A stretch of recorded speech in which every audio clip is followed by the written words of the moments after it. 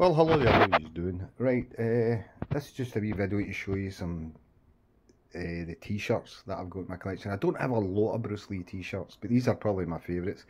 As you can see, they look as if they need a good iron, but they're in packaging in my on my units and all that. They're in thingies, so I just took them out to show you exactly what they were. So that's probably one of my favourites, the Fist of Fury one, and it is very cool.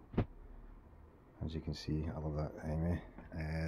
This is a one for America. It's a Mariners one, and you get Bruce doing the flying kick for Big Boss. I got that for a good friend of mine, John Negron.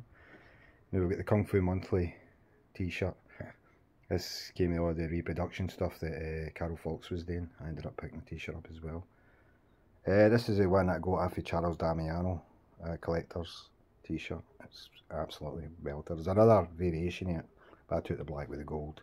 It's very cool. This is the t-shirt you get free with the Operation Dragon box set for France. And as you can see, it needs a good iron. That's folded up inside a box, so it's going to look like that anyway. So it's very, very cool. And this is an Enter the Dragon t-shirt I got off of Ricky Baker. This sits in the box. I don't really wear a lot of Bruce Lee t-shirts. I wear one every now and again. This is happens to be probably my favourite one. This is that Bruce Lee, A Curse of the Dragon thing, and I got this years ago, and it was very, very cool.